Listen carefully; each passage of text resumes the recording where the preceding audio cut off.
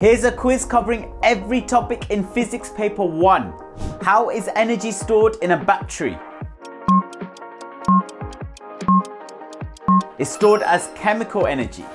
What's the unit for measuring spring constant? That's measured in newtons per meter. How is heat energy measured?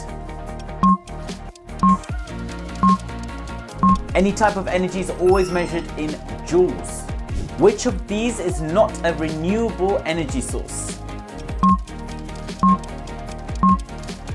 That's nuclear power. What does a voltmeter measure? It measures potential difference. What happens to a thermistor as temperature increases? Its resistance decreases. What happens to the resistance of an LDR when it's dark? Its resistance increases. What color is the live wire? The live wire is brown. What happens to current in a step-down transformer? Current increases here. Which of the following is a measure for density? It's basically the mass of a substance per unit volume. What change of state occurs when a gas turns into a liquid? That's called condensation. What's the process called when a solid turns into a gas? That's called sublimation. What happens to pressure if more molecules are added in a given volume? The pressure increases here.